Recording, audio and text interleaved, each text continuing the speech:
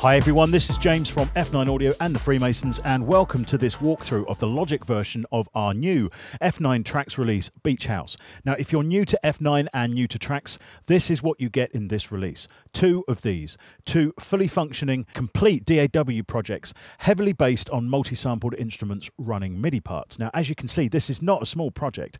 There is a huge track count here, and it's for a very good reason. We want to try and get across as much technique, knowledge, and sounds as possible within each project. And to do that, we're actually coming across a variety of different styles of production and different techniques. So let me show you exactly what I mean here. This is part of the first one. This is one project called Riptide.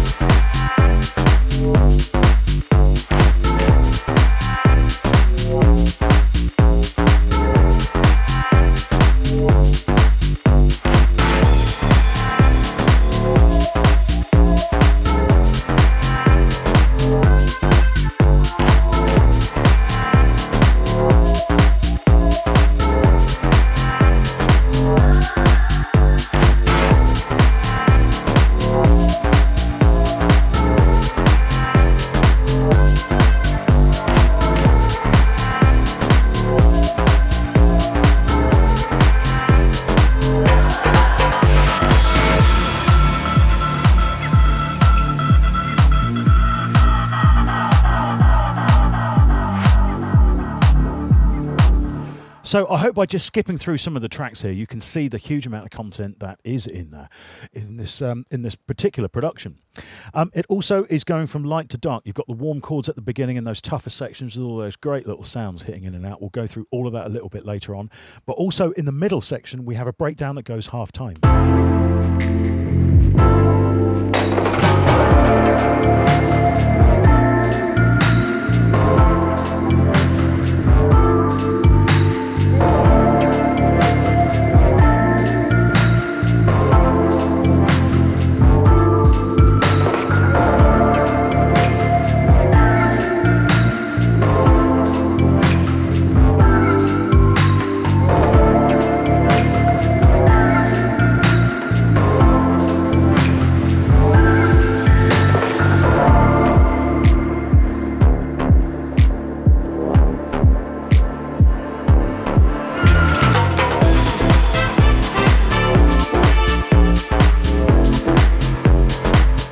And this is what I absolutely love about TRAX, is that we are able to show you exactly how we're doing these kind of transitions from musical parts into different sections, giving you great arrangement ideas, but also loading you up with a whole series of sounds. Now, as you can see, there is some audio files on this page, but wherever possible, we are using multi-sampled instruments running MIDI parts, and you have full control. You can install all of the instruments as channel strip settings and ESX24 patches into your own library, use them in your own productions, but you can also use these as templates. Now, because everybody sometimes likes a little bit of things on the page when they actually start writing, we've also got beats-only startups of both of the main projects that just have the drum programming going on, but all of the rest of the instruments from that production without any MIDI parts on. So you've kind of got a semi-blank canvas with a great house beat starting point. We've also got a completely blank session, which has just got some basic beat programming on, with all of the sounds from the library available on that page. Now, the one thing I would say about the way we've structured this is we are using ESX24 patches, multi-sampled instruments and menus. We've perfected our sampling technology at F9 over the last few years. Now, that means that the instruments load up very, very quickly. ESX24 is an incredibly efficient sampler. So when you actually do install the channel strips into your own library, you can access them from your standard library tab here, and I think I've got them already installed. Yeah, there we go. So say we just wanted to change that hat into something else. Let's pick them up. User channel strip settings first, Beach House, channel strip settings, drums and effects, and let's put the closed hats on that. That's how quickly they load up. ESX24 is very, very fast. Now, the one thing I do want to say quickly before we go any further, if you are installing this pack and you're using High Sierra, particularly if you have installed High Sierra over an existing operating system, it is possible that the Spotlight index gets broken in OS X and Logic won't be able to find the files that it needs to run these projects. The reason being is that Logic in the background uses Spotlight to actually find its sample files. So if the Spotlight database is broken, even though you've got them in the right place, it won't find them. Please read the manuals that come down with this, and we've actually created a video that's on the F9 site and sorry, on our YouTube channel, showing how you can rebuild the Spotlight database to make everything work again. Now, you will find this not just for the F9 releases, but for any third-party content that you have in Logic. It can suddenly disappear, but it is a dead easy fix. Okay, so let's start looking at the constituent parts of this production. But before we do, I just want to draw your attention up here to this H. You see it's orange. This is the hide view. So if you have the hide buttons hit on any of the tracks, when you've got it in this orange mode, you can't see them. So we've got 2 hidden tracks in this production. I'm going to click this open so you can now see them.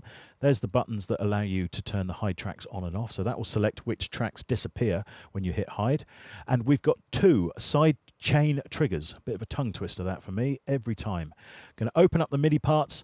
This one is dead simple. As you can see, it's just triggering a note on every quarter beat, so in other words where the kick drum would be on a 4/4 tune. Now, we're not using a kick drum. If I open this up, we've just got a blank version of the ESX24 that's being triggered. Currently, it's sent off to bus 1, and bus 1, you can see it's appearing here on the channel information section, but the auxiliary that it's connected to has its output turned to no output. So what that means is we're actually sending the sidechain out to a bus so that we can pick that bus up in any one of the compressors that we use later on. But on the auxiliary that normally pushes that out to the stereos, we've got it disconnected, so you're not hearing it. Now I'm going to turn that back on temporarily by coming to the auxiliary output and just reselecting stereo out, solo the track a minute, and that's what's being sent out to that bus, and we can pick that up on any of the compressors that are going to be sidechaining later on. Now, what's important about this is because we're using a sine wave, we could say tailor the release portion of the ESX24 amp envelope to change the response of the compressor if we wanted.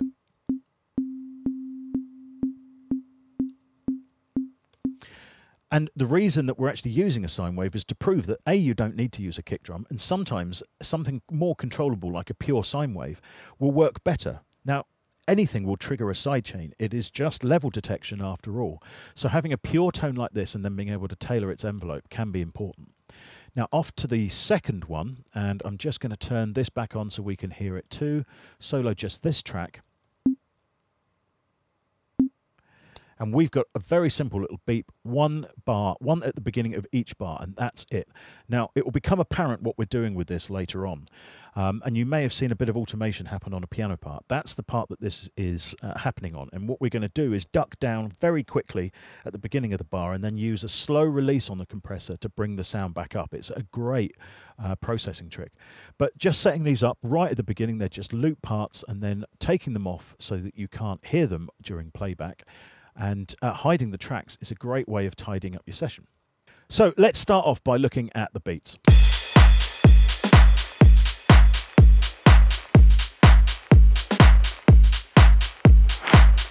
Now later on, some loops come and join in the party a little bit.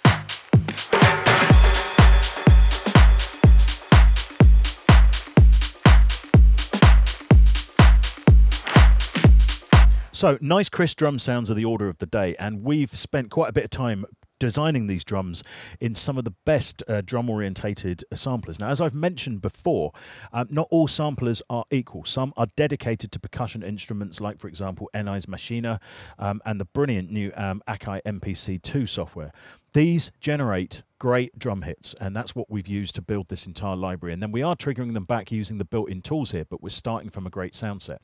Now, we're actually just using ESX24s and sound menus for most of this, and this is to prove just how much you can get out of this. Now, because of that, if you want, because these are sound menus, we could select any part, say just the kick here. and use the transposition function of the MIDI part to try different sounds.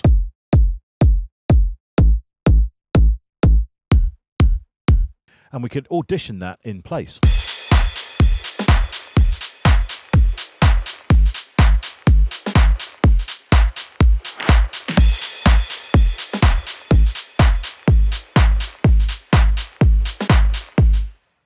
Now, obviously, the processing on this particular kick drum is specific to this kick, but I'm sure you get the idea. With all of these parts, you can just start customizing this straight away. Now, it's actually a fairly simple beat. We do have a couple of audio files in there as well. We've got a Oberheim DX in the studio at the moment, and we use one of the claps here. It's got a particularly sharp 8-bit sound to it when it's tuned like that, and it just sits in there nicely. Now, to make the claps work a little bit better, or to give them a little bit of kind of interest and feeling, we've got a number of them put together or playing at the same point, and a reverse clap patch as well, which plays here, adding some real interest. Now, you notice there's a skip just at the end there, and getting those kind of ghost parts, the bits that are going to be affected by shuffle heavily, exactly right, is key to this kind of rhythm programming. We are using 16D and or 16C, and then additional quantized swing there. Now, I don't know if you've ever noticed, but on most swings, you start from 50%, and then as you increase from there, the swing actually goes up, or the amount of swing happens. Now, I've often wondered why that happens, and particularly when I saw NI's machine, and it starts from 0, and then as you turn it up to about 20s, you get the same as, say, about a 61% swing from an MPC. Now, it's because initially you had the option of pulling the note forward instead of laying it back with numbers lower than 50. But as it turned out, us humans just really prefer everything a little bit more laid back. Well, no surprise there. So I think NI, when they developed machine, just went, well, to be honest, it's no point. We may as well just say it's a percentage of swing as an actual. We decided that swing is laying the beat back, but it has created two slightly confusing quantized grids. Now, if you go to the F9 YouTube channel and to the F9 site blog, there is a collection of 3 videos heavily discussing swing and its influence in music and how to use it inside DAWs. If you've ever wondered about this function, I do really encourage you to go and have a look at those videos, because mastering it and mastering different swing values in your drums can be very powerful. Now, a number of house loops are generating a little bit of atmosphere. They are audio files, but we've separated them out here so that you have full control.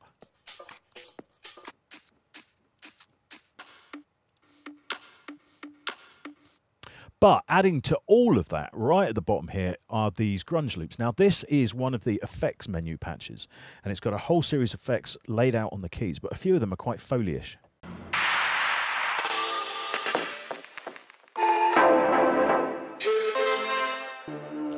And it's this one we're actually using.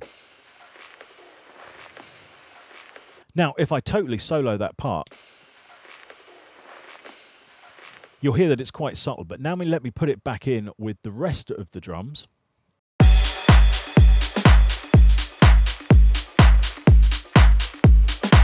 But this time I'm going to play that section again, but this time I'm going to mute it in and out. So we start with it in.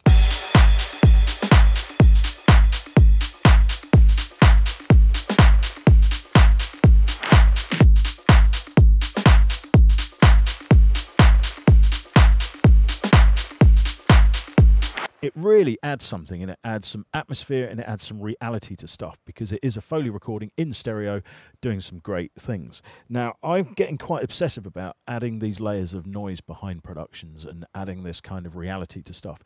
I'm convinced that as humans, it makes us accept quite pure tones. Now, one thing I would say about that is every single one of you with a smartphone has the ability to record Foley. They've all got voice recorders on them, and some of the compression inside of the microphones, microphone circuits for those devices are brilliant at bringing out these kind of atmospheres. Now, here's a great tip if you are using your own Foley recordings and you want to use them as stereo atmosphere, because normally off the phones they come in mono. So I've got a mono file here of 6 AM recording in Brighton. Now, if you look at an EQ curve here, I've rolled an awful lot of the bottom end off, and then I've just copied that track onto another place there. I'm now going to copy the audio file down, and then what I'm going to do is just massively offset that file. And we'll go for a 4-bar loop on this, so we'll chop it there and there. Actually, that's not in the right place. There we go. Now I can pan one side left and one side right.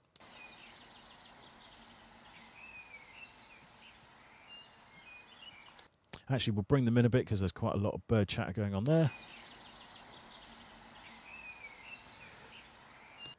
Add a bit of reverb to that once it's grouped and then compress it. You'll be amazed at what you can get out of it. So now let's have a look at some of the other drum parts in this production.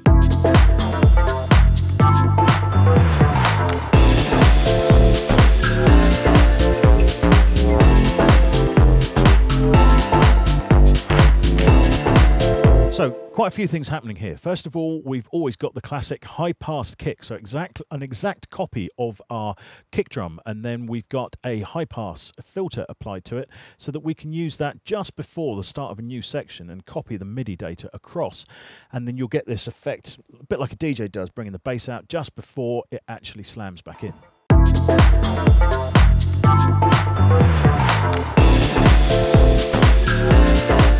Now from this point on, some percussion's starting to join in, and this I'm going to show you now is one of my favourite patches, running completely in MIDI. It's a sound menu of percussion instruments that we took down to one of the under road and by the sea subways in Brighton, stuck a couple of microphones up and recorded the results.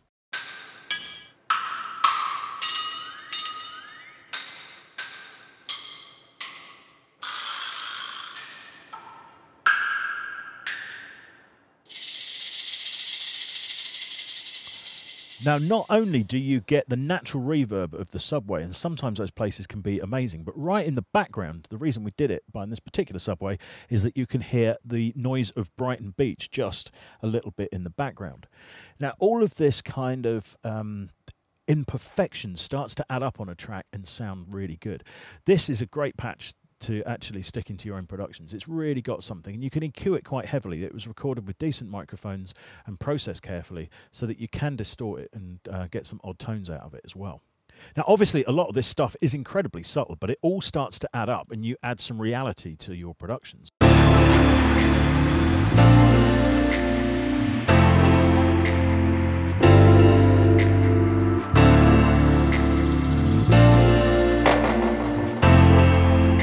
Now, the audio cues that we get from Real Reverb places stuff directly. So when you've got recordings that actually have some of that space on it, but are deliberately designed like this to fit inside an electronic production, they can really counterpoint the kind of purity of synth tones very well.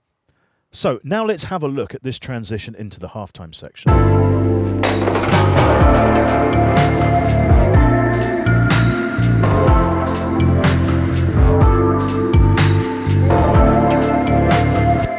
So we've got some good stuff going on. Its main halftime bit, the main grunge of it, is coming from this loop.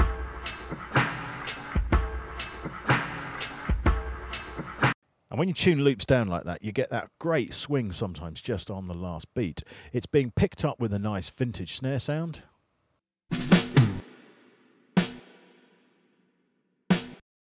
And our trusty Oberheim DX snare drum.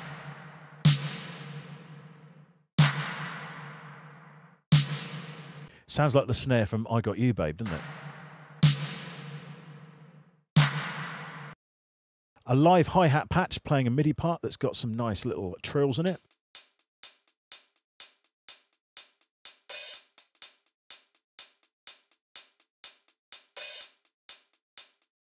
There's a timbale fill into this section, and there's timbale fills throughout this entire piece. They are audio files, but we've given you a ton of choice. Nearly every single one in this pack is unique, so there's plenty to pick out and do your own stuff with. We've got another percussion patch firing a few bits off. More electronic in tone, this one.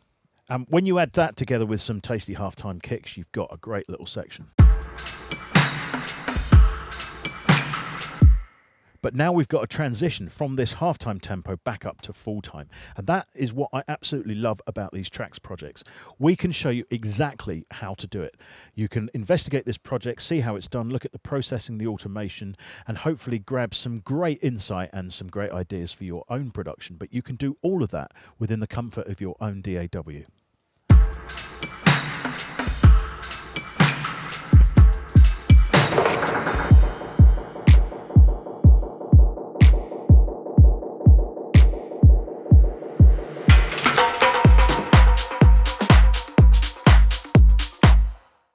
Now, just before we head off to the musical parts of this production, I just want to draw your attention to another one of the effects patches here.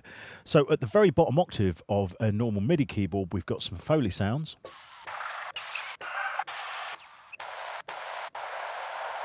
And higher up, we've got some chord samples.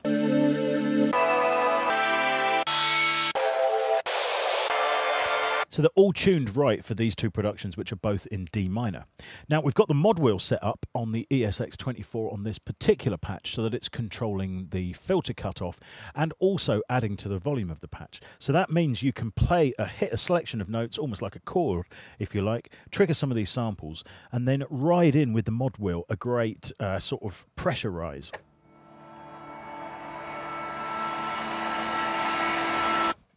And because the amp envelope of the ESX is set to shut right down, you can just, as you stop, it literally all just cuts. There's no effects on it. They're nice and stereo and wide as they are. They don't need to do anything else. Now, we've also used the same sound set and on a different track, heavily high pass them and set them almost as downlifters. So you can just whack collections of these.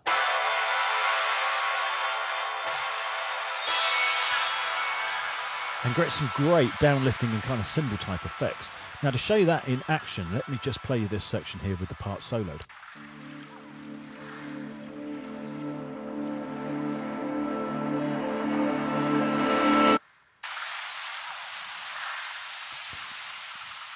Now, if you're fed up of just using white noise downlifters or cymbal effects, then things like this, having some new tricks up your sleeve, can really pay dividends. Let's hear that now in context with this actual whole rise.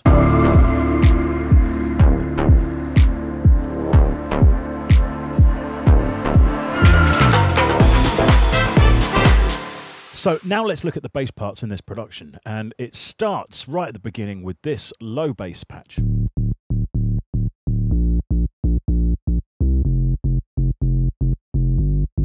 Designed from the ground up to really work in club productions, and you can hear just how well that's fitting with the bass if I mute the other basses here for a minute.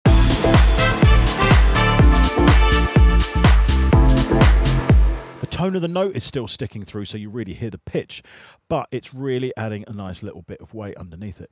Now, that is joined by a squared bass patch. This has been sampled with round robin sampling, so each note is slightly different and it's kind of rolling through, I think, a selection of about 6 of them. Now, when you add these two together, they're playing the same rhythm. They really start to bolster up.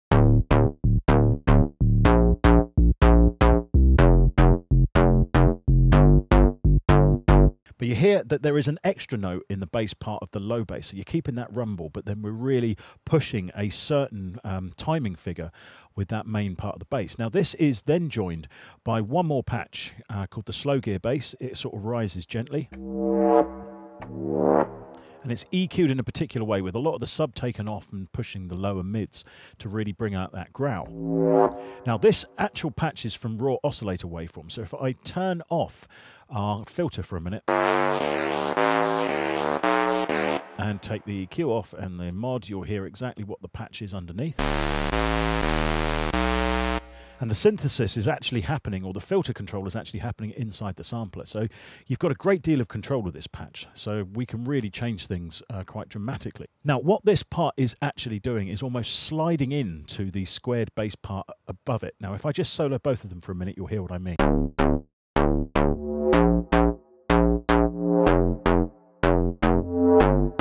Now let's add all three together.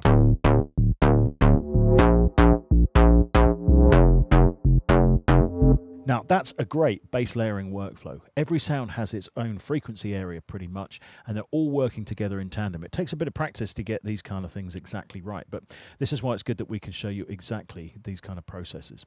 Now, we have grouped all of the basses together in this production and put a compressor across that group bus. Now, that compressor is then picking up the sidechain that we saw at the beginning of this video from bus 1 and just triggering every time there is a kick drum. Now, it is still being triggered by that sine wave, but it's on exactly the same position. And it's doing a great job of just nicking some of the bass out every time the kick fires, allowing them to sound proud. It's classic sidechain behavior, but it still works, and it will always continue to work.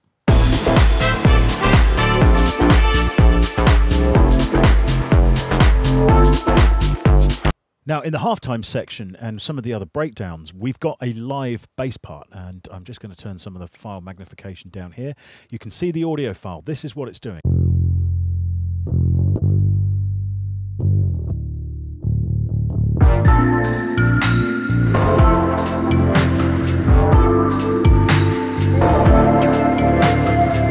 Now this is from a 5-string bass, and a 5-string bass has an extra lower string. Normally a bass guitar finishes on a low E string. This has an extra string underneath that allows you to get real subby notes out of it. It sounds great in this section because we wanted it quite dubby, but obviously a live audio file is no use to you guys. So we have also created a 5-string ESX24 patch for you.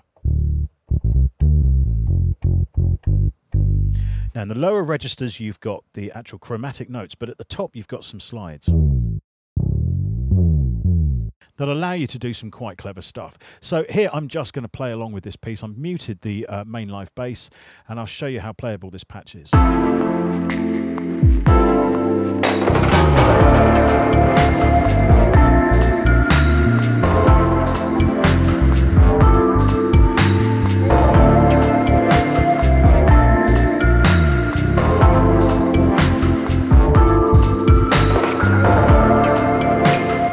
So now let's have a look at some of the keyboard instruments, and the star of the show has got to be this Rhodes patch.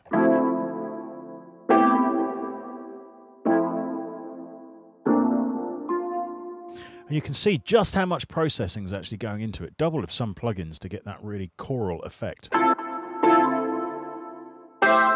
it's got a lovely crunch on some of the higher octaves. Now it works perfectly within this track, and it's EQ'd specifically to work in these kind of productions.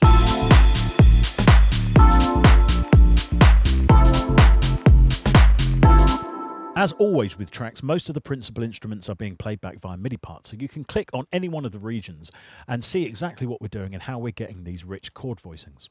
Now don't forget, in Logic, if you're in the piano roll editor, if you select a number of notes, it will describe the chord as it sees it, or as it thinks it is, over here on the top left of the piano editor. And this is saying it's a D minor 7 with a 9th involved. What's the next one? We've got a B flat major 7 with a 9th.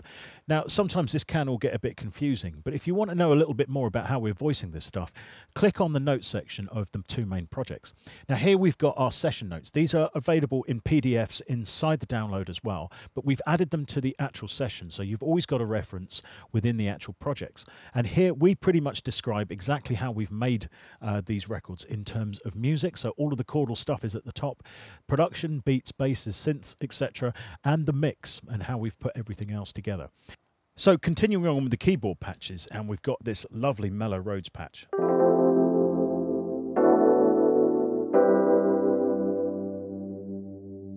And it's great at just picking up a few notes. It's playing here with the main one.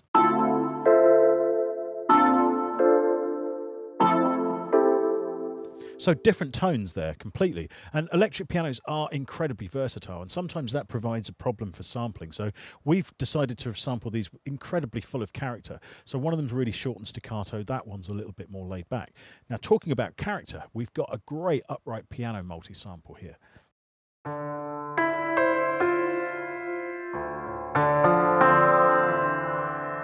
Deliberately thick and heavily processed on the EQ.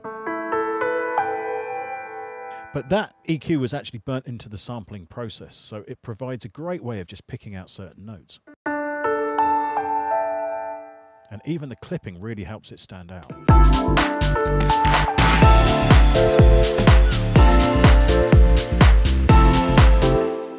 Now, our main piano is a grand piano patch that we've shoved through a guitar amp simulator.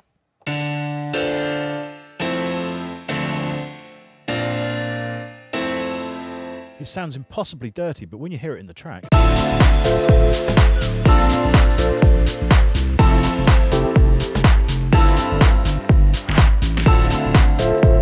sounds great, doesn't it? Almost a bit like an M1 piano. Now, if I take the amp simulator off, you'll hear that it's quite a clean piano patch.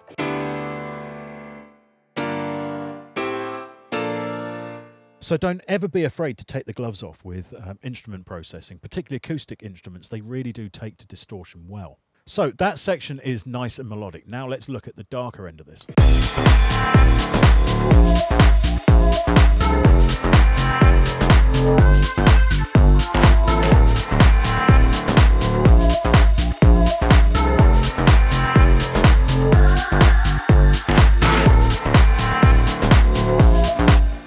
So this darker section has really got a nice growl from this heavily sidechained piano patch. So let's have a quick look. You can see that there's a ton of processing on there, and it's got a number of compressors. Let's look at the first one.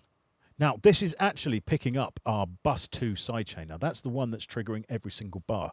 So it's set to really hit hard when that happens, and then it's got a very slow release. So just watch the graph and you'll see what I mean.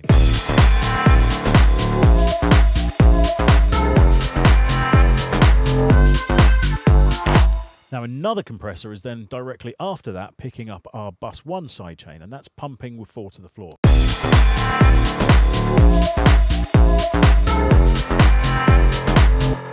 Now, add some clever automation to that and you're getting a really interesting...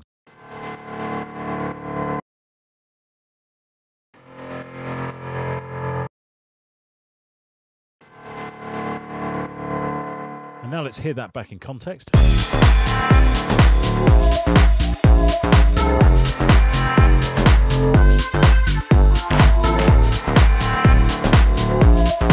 So very atmospheric and a great way of using over-processing, and a completely different way of thinking about sidechaining. But I'm sure you can hear there's an awful lot of other stuff grinding away in the background on these productions. Now, for both of these projects, we created an entire bank of heavily processed melodic hits.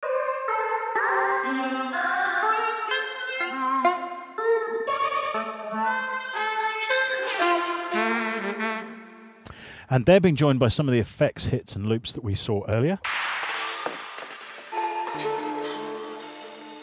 And you can see the MIDI parts that we've got here that are triggering some of these. Let's play you a section of this back.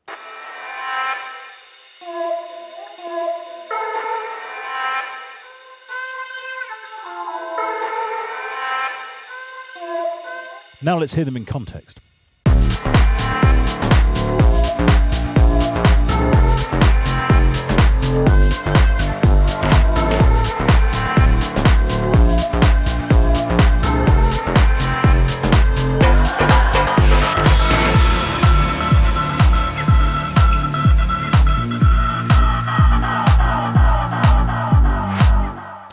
Now, to add just a touch of old school flavour into that breakdown, we've got a kind of gated diva note.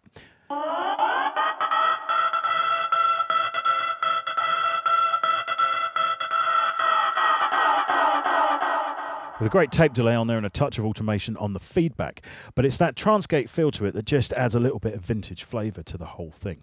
Now, an awful lot of these sounds were actually made inside of Logic using Alchemy. Alchemy's got a fantastic granular engine built into it. Now, there's a ton of synth sounds in these productions as well. For example, this patch, which is mellow but still cutting. And that's used in the halftime section.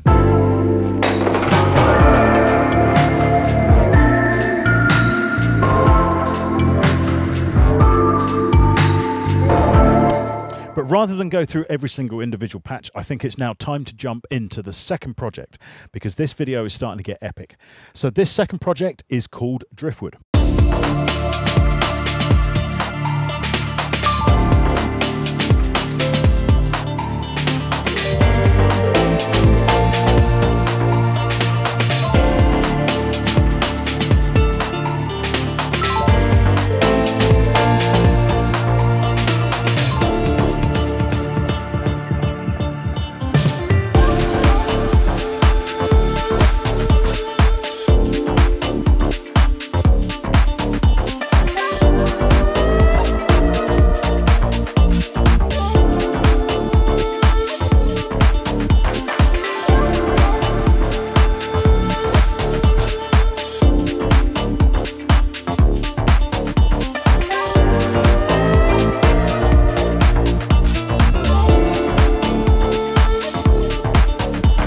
So there, once again, tons of MIDI stuff going on and an enormous track count. We're up to about 104 and it's still nice and efficient. That is the beauty of using just the ESX24 as a main instrument within this.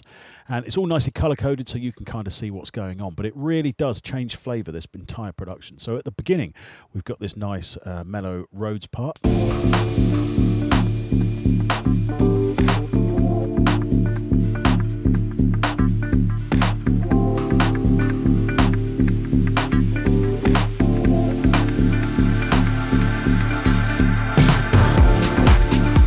Now Now the funky sections you heard earlier.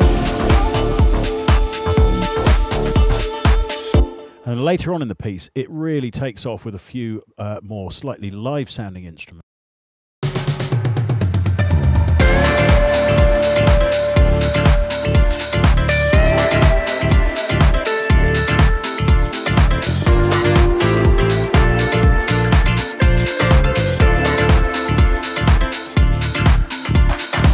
But it's all interspersed with these excellent breakbeat sections.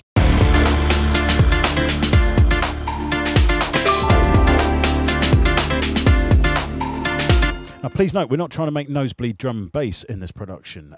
We actually want to really capture some of that Balearic vibe and some of those kind of Ibiza sundown bars.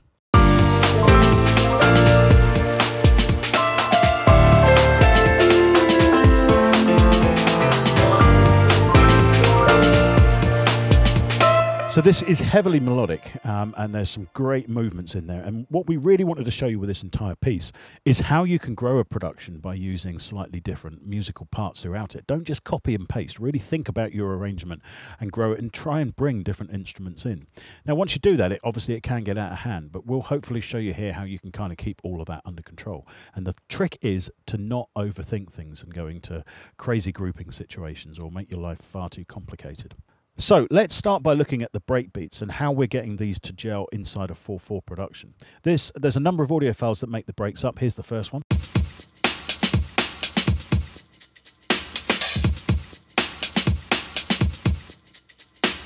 And you hear the snares are not normally where they should be, so you've got that wonderful broken feel to the actual breaks. There's another atmospheric one triggering underneath, playing the same kind of thing but with different sounds. And a tiny little glitch file. Now you add all of that together, this is what you get.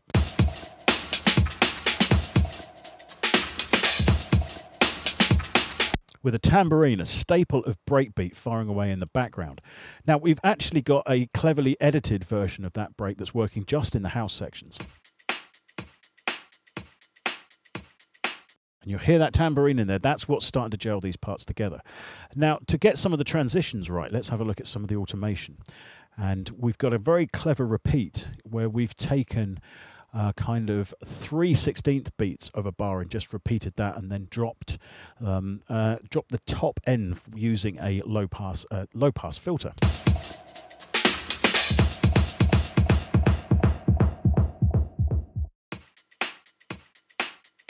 And then we're back into the 4/4 section. Now let's just solo an awful lot of these drums so you can hear what's going on. Now you have to underpin those kind of breaks programmings with some fat kicks, which we've got floating around at the top, and actually a clap as well. But let's see what happens as when we put all of the drums in, firing out of that section.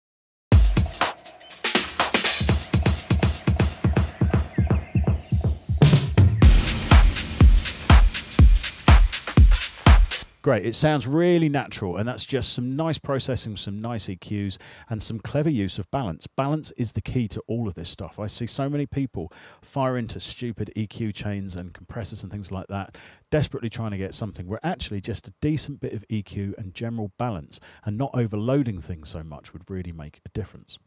Now, as we said, these beats have got a wonderful broken feel to them, and for me, I love this style of breakbeat programming, and for me, it references some of the great drummers from the 70s that changed drumming and rhythms forever.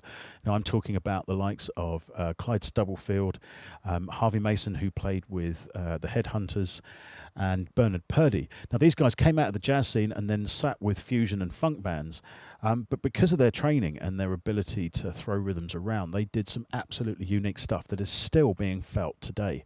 Their influence is all over modern drum and bass music. So I always recommend you go back and listen to some of these masters at work. It's incredible to hear what they were actually capable of.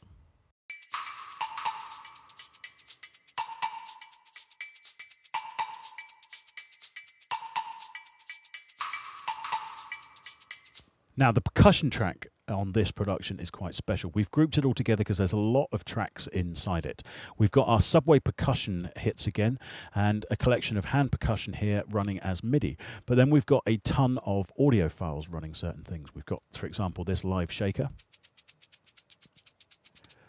a cabasa firing off in the background gently on the kind of open hi-hat beat of a house rhythm. One of my favourites, this metal percussion instrument that actually was made in Ghana. It's just dead simple, but it's got a great sound to it.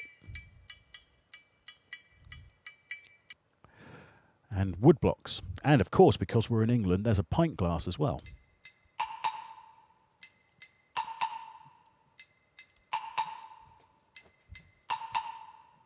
You'll see I've panned them in slightly different directions. So getting all of these bits to work coherently is quite a job, but once you get a great percussion track like this, it can really add everything to the rhythm.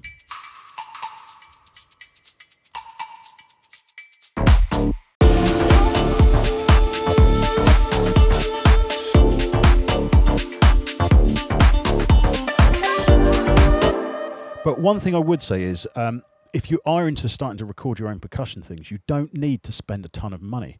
Now, a lot of the shakers that I've actually got in the studio are homemade. I opened up a shaker once and found out it was nothing but a bit of plastic and some rice inside.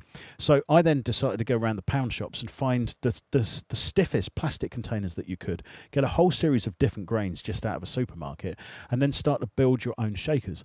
Now, that's what you're listening to here. Obviously, the Cubase is not, that is a proper instrument. And the pint glass, well, that's obviously a pint glass. But as I say, a lot of this stuff, you'll be amazed at what you can do with the stuff around you. But one thing I would say is absolutely vital if you're going to record percussion is get yourself a ribbon mic. And we're really lucky here that we've got a pair of original BBC spec Coles. But recently we came across one of these in a second-hand shop. Now, it was actually damaged, but then I looked it up online. And because of the price, I just bought one to see if we can actually test it and use it for recording percussion. It's been amazing.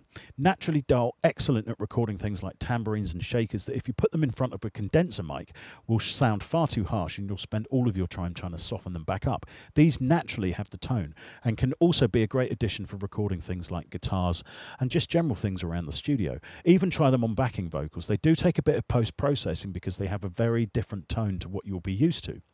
But they're incredibly cheap. Look at this, £86 for a great ribbon microphone. There's an even cheaper one here with a lower frequency response, £57.95. Now, I think we've used one of those in the past to record a cymbals, and it was ever so dull, but it had this wonderful lo-fi edge to it. So if you're into recording your own bits, they are great investments. Now, we've used a variety of ribbon mics to record some extra cymbal swells and percussion hits. There's a pair of Coles in stereo there, and then we've got a live bell. And some live ride cymbal taps that really help bring some of the breakbeat sections together. Let's put them all in solo.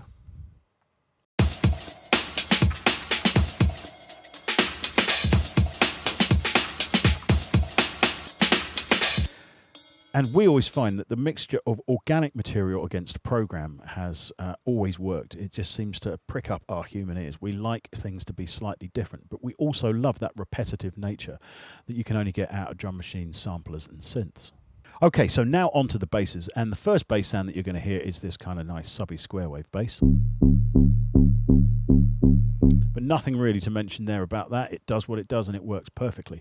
What I do want to show you is this funkier section because we actually used 3 basses to get it right. And it's a great example of layering sounds together. So the first sound is quite modern. It's synthetic. It's from a semi-digital synth with an analog front. It's from the Novation Peak and it sounds like this.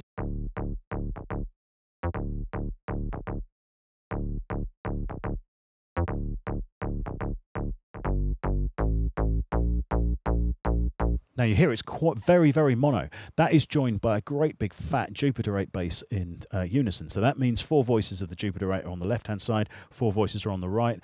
Nice funky bass sound. It sounds awesome.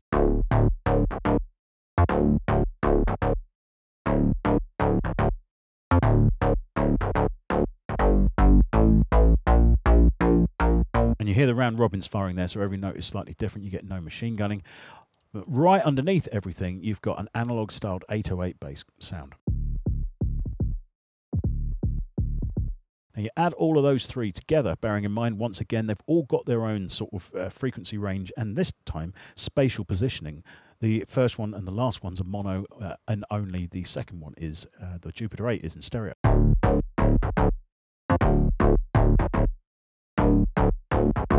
Just a touch of bass EQ there. Now, a lot of people look at some of my EQing and say, well, why are you rolling all of that sub off? Well, often with these kind of patches, you've got so much of it going on, you need to keep the bass end under control. Always remember with a high pass filter, that you're not actually just simply removing the stuff underneath that amount, you're keeping it under control with a particular curve, and this one is 24 dB per octave, and we're at 33. So we've still got frequencies underneath 30 going on, it's just keeping them under control.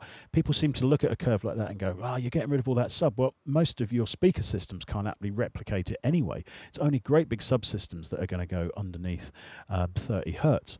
So it's just something to be aware of. Learning to use high-pass filters like that in tandem with shelving filters and keeping your bass end under control really makes all the difference.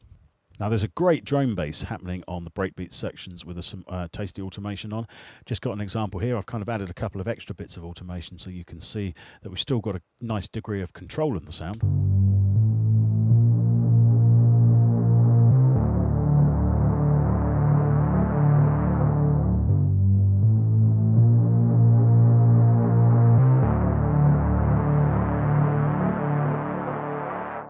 And at the end, once again, a live bass takes over.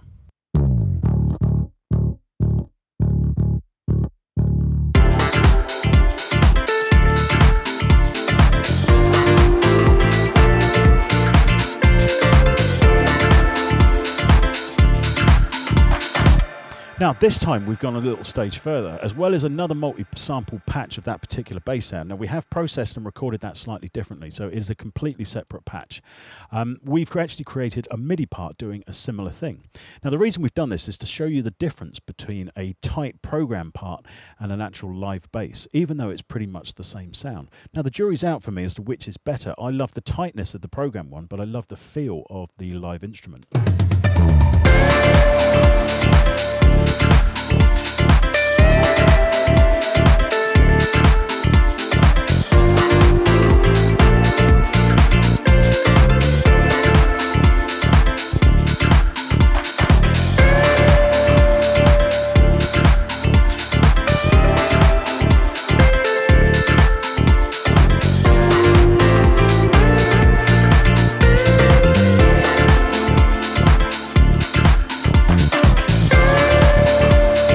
I love that you can put flourishes in there that you probably wouldn't be able to do on a live bass as well. Now, once again, we've done the same as before. So the lower registers of a keyboard instrument will play the chromatic bass. That does sound pretty grungy by itself, but trust me, in a track, as you've just heard there, it works. And in the uppers, we've got slides, hits, and buzzers. These are great for just throwing in now and again to add real spice and make it sound like a pseudo live performance. Now, in this production, we're using a mixture of real Fender Rhodes and programmed Fender Rhodes. We just wanted to show you the difference between the two instruments. Now, the Fender Rhodes is an incredibly interesting and complex instrument when it's recorded, because you've got all of these mad kind of semi-distortions happening, almost acoustically and also through the electronics in it. And particularly when you start to add pedals and all that kind of stuff, you get some great sound. So we record ours, we've got a Suitcase 73, and we record it through a brilliant Digitech chorus pedal with some tasty EQ. Now, here's two parts playing together.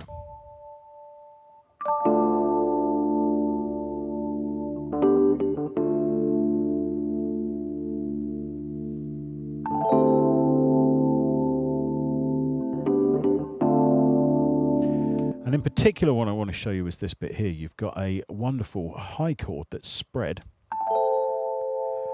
almost as a guitarist would kind of slowly strum a chord over the top of a solid lower register chord. Mix them together and it's magical. And it's a sound you've heard on tons of chill-out music. And one of the reasons it works is there's a thing called stretch tuning in all electronic or electromechanical pianos like this. That it's not actually exactly to the same scale that we would be normally working to. It's got a richness to it. It's deliberately tuned to sound warm and rich. Now, we've also shown you those kind of techniques a little bit later on with some multi-sampled Suitcase sounds. Here's one. And that's playing actually against one of the live parts.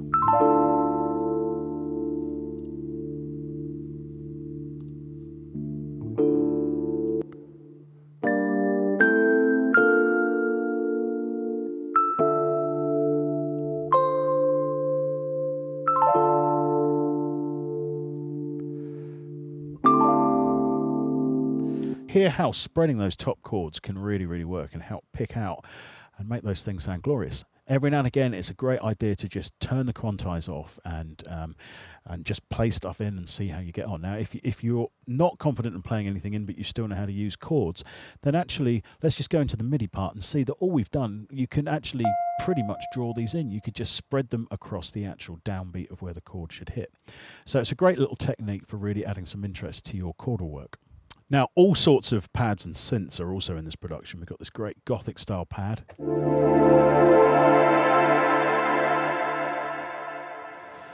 What we call an Uber pad down here at the bottom.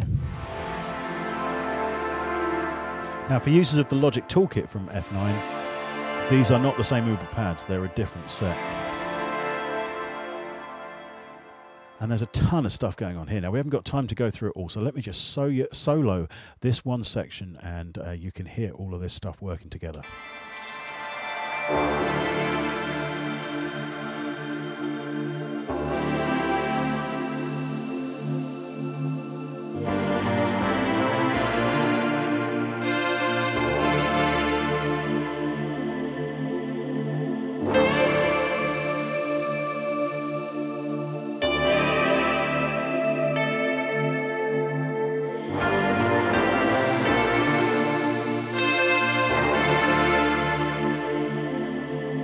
You can even hear some of it's driven in there, but it sits beautifully in with the breakbeats.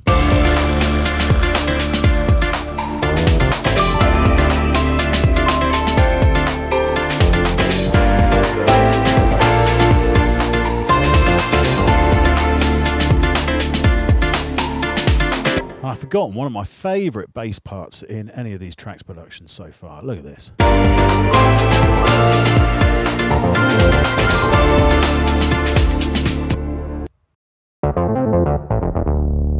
But enough of my love of slightly questionable fusion bass moves. There is a pair of synthetic guitars working away at the bottom of the final sections of this piece. Don't sound much by themselves, and there's two patches, they're at different octaves. But you add them together, this is what you get.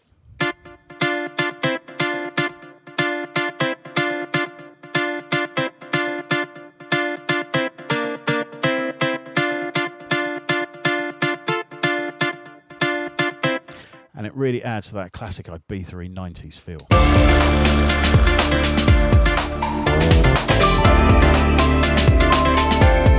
Now, speaking of fake guitars, right at the back end here, I've got a fake Stratocaster patch. Now, none of these fake guitars sound any good in isolation, but here's the part.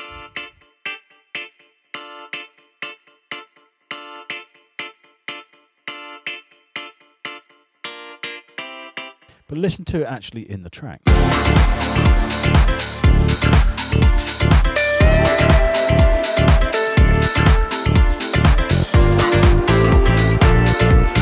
You would be forgiven that that is actually a real guitar, and it's just bizarre how these things kind of work sometimes.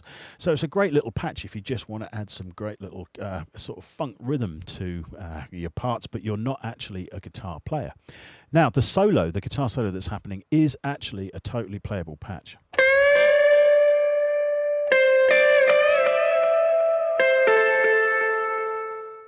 And it's just one of those things that is purely great fun to have. But now, I think we better end this video because it's gone on for way too long. If you've watched all the way up to this point, thank you so much. I really admire your dedication. We really hope you enjoy this pack. I love it to bits. I think it's captured all of the vibes that we really wanted to exceptionally well, and hopefully given you a ton of inspiration and a ton of new sounds. I think the best thing we can do now is just play the end piece of this music. It does feel like the sun's come out when you hear it.